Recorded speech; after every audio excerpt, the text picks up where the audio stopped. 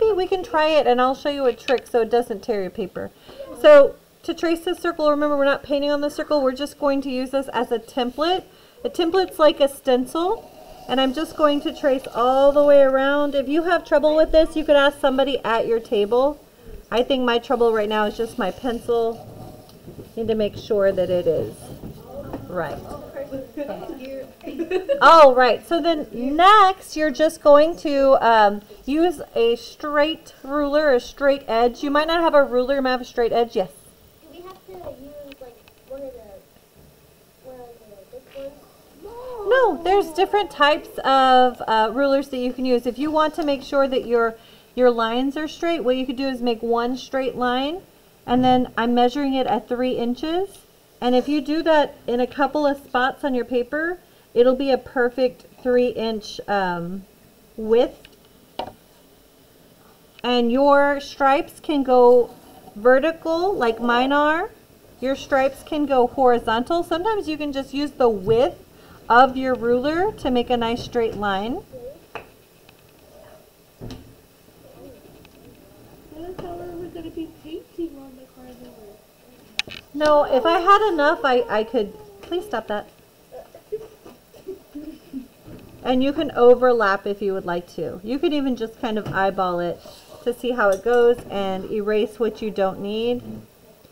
I don't have a lot of erasers on the backs of my pencils, but you know that you can always get an eraser in the pencil bin.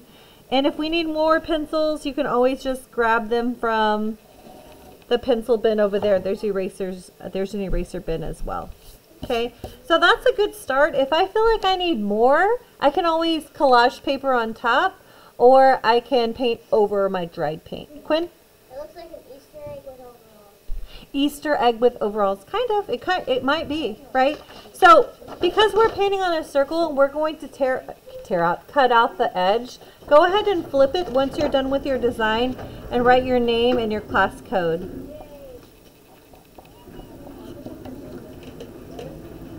You guys have been so great so far. Okay.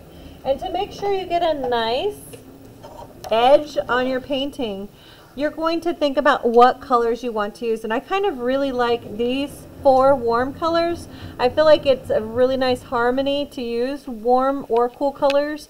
Now you don't have to. That's just my personal preference. So I'm going to go ahead.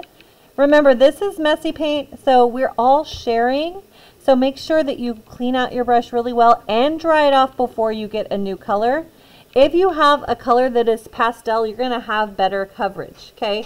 If you need to mix colors, I can give you a little palette and you can scoop one color out, rinse your brush, scoop another color out, rinse your brush, not even rinse your brush, but you can mix on your own palette, okay?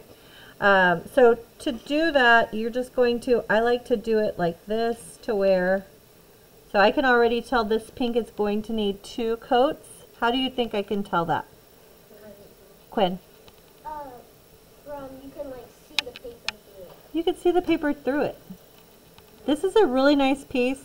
If you haven't created a bunch of art in here, and you do want to put something in our spring art show that's going to be very soon, you might want to do a really good job on this.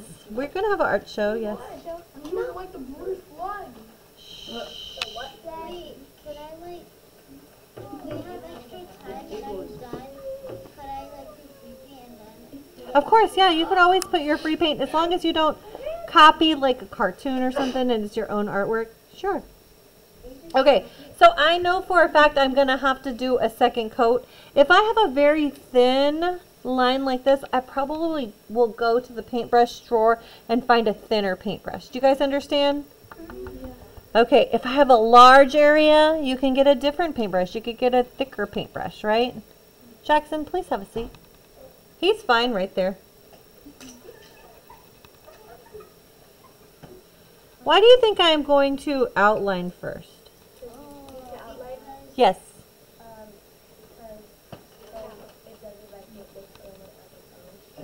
Yeah, it kind of gives you a border. It doesn't get mixed in with another color. And I'm definitely going to have to do another coat with this orange. Another alternative is to lighten the color that you have. So in order to do that, you need some white at your table. If your colors are a little mixed up, we did have kindergarten before this. And you can paint the white right on in. Just mix it. Do you guys understand what we're doing here? Any questions? No. Are we cutting paper out today? No. No. Is our goal to finish today? Yes.